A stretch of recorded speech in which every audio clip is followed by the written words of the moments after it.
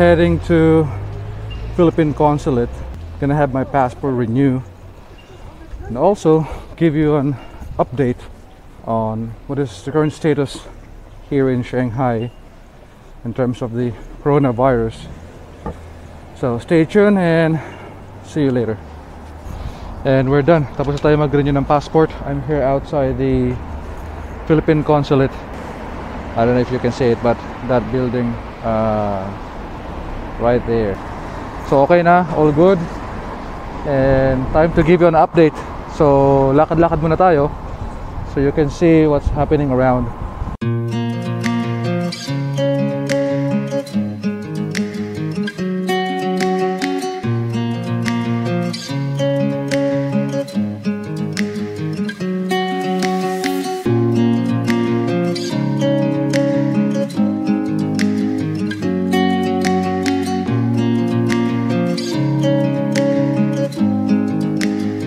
In terms of transportation, may mga sasakyan na, may mga buses, operational na yung subway. Hindi naman masyadong na hit ang Shanghai, or hindi naman masyadong affected ang Shanghai ng virus.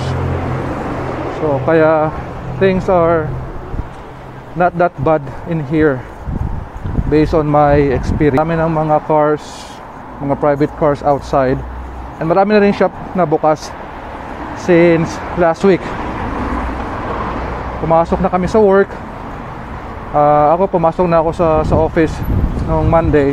This coming Monday, March 9, official na opening nung sa work namin or sa office. So required na lahat ng empleyado na pumasok. In terms of the restaurant naman, sa mga pagkain, may pangilan-ngilan na close pa rin. At yung iba, they only offer take-out service. And most of the time kasi through online order na lang kami. Kaya hindi naman kami masyadong kumakain sa labas na, puro luto sa loob.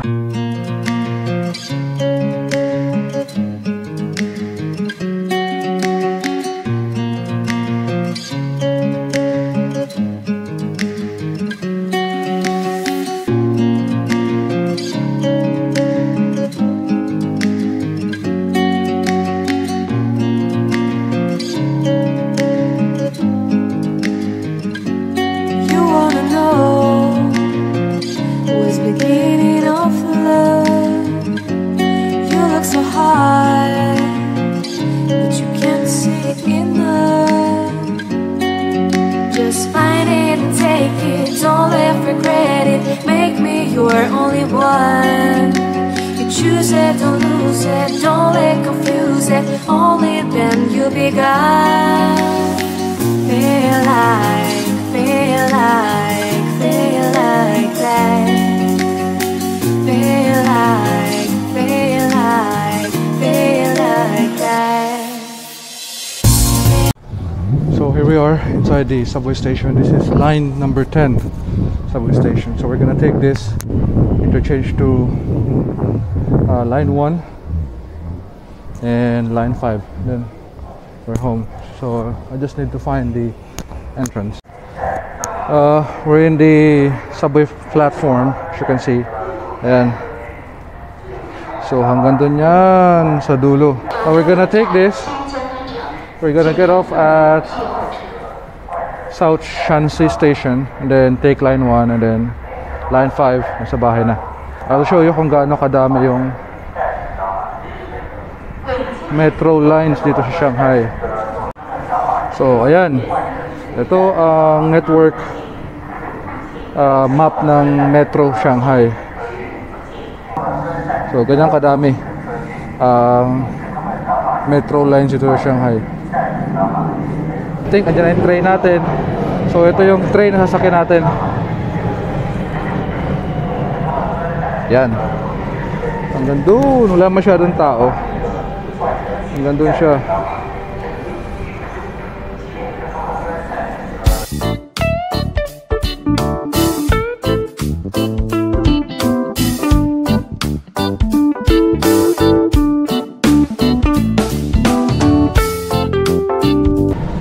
wala masyadong tao, as you can see. Usually puno to, pero good thing para maluwag-luwag.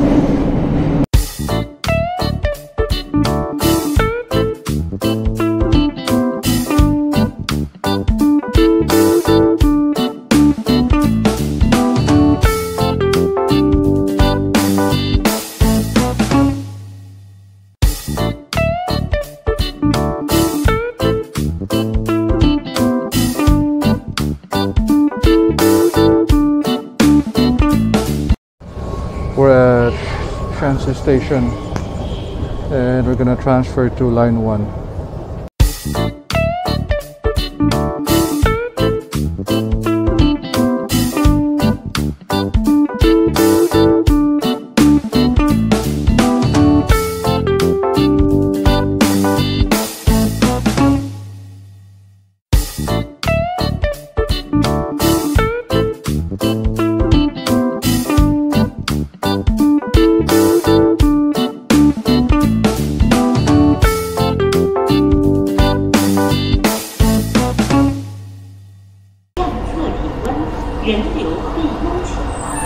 Mas maraming tao dito.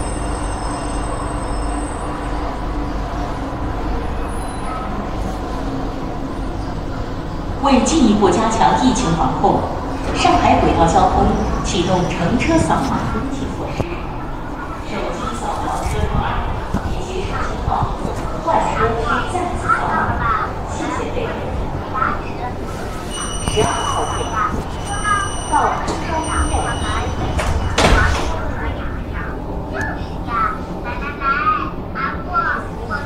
Actually, marami mga Pilipino na nagbakasyon nung Chinese New Year na stranded sa Pilipinas, hindi sila makabalik dito due to the travel ban that the Philippine government implemented. I can say confidently na sa Shanghai, because Shanghai is not one of the major cities affected by the virus, kaya maayos naman dito, normal yung pamumuhay, not unlike let's say sa Hubei, which is the affected province, or sa Wuhan. But here in Shanghai, I can say na maayos naman, wala namang problema. As you can see, may mga tao na sa subway. Hope na ma-lift na yung ban kahit doon lang sa mga cities na less affected by the virus. They can assess naman eh. So confidently, again, I can say this is Shanghai, maayos, safe yung mga tao kasi na-control agad, especially yung pagpasok ng mga tao dito sa city, na-control, and the Shanghai government are very effective in controlling the situation, and they are very good in terms of handling the situation.